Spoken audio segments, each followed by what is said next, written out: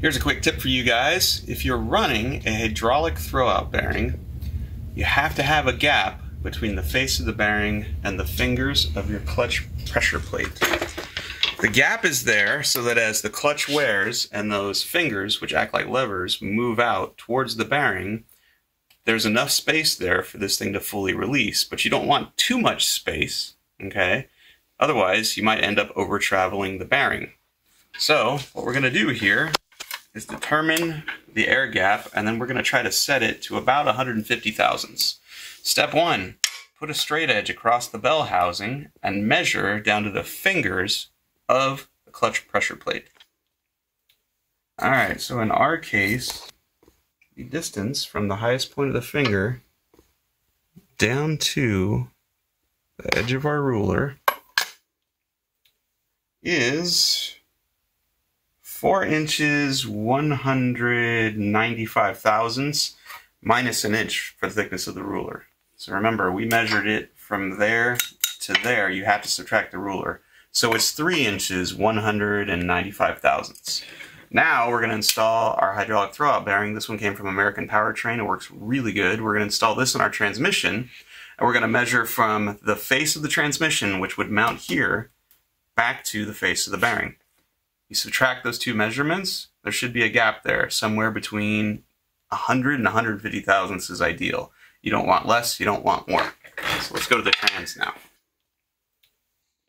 This is our G Force G5R clutch-assisted 5-speed trans. This is the adapter that came from American Powertrain for the Hydramax throwout bearing. And these are shims that go behind it, which allow us to adjust our air gap. So we have 4 in there now. These shims are about 90 thousandths of an inch thick, each one. We're going to put our straight edge against the face of the bearing, just like we did over there. And then we're going to measure from the bearing to where the bell housing bolts. Okay. And subtracting the thickness of the ruler, this is 3 inches 145 thousandths, which means if we had 3 inches 195 thousandths there, we've only got about 50 thousandths of an inch air gap here.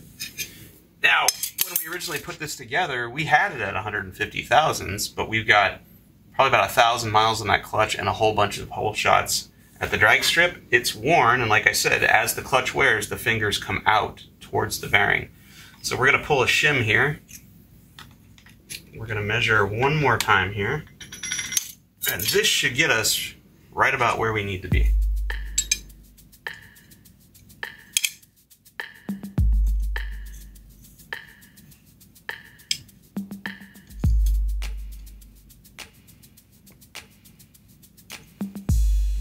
Okay, and now we are at 3 inches 70 thousandths. So if you track 3 inches 195 from 3 inches 70, that's about 120 thousandths of an inch.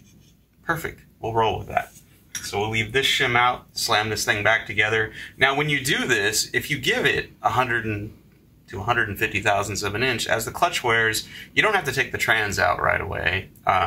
It's only in extreme circumstances where you have to actually take the trans back out and readjust. Like I said, we've got a bunch of laps on that clutch and a whole lot of street driving, so now that the trans is out, we service the motor, we're just going to pull this one shim, put it back together, and we'll be good to go for a long time. Now here's another tip. This Hydramax throwout bearing right now is fully compressed, and that's important. You want this fully compressed when you make the measurements. There's some other ones out there, stock type ones, that other companies use, where the face of the bearing is actually spring-loaded. So you have to compress it before you do these measurements. This one you don't have to do that.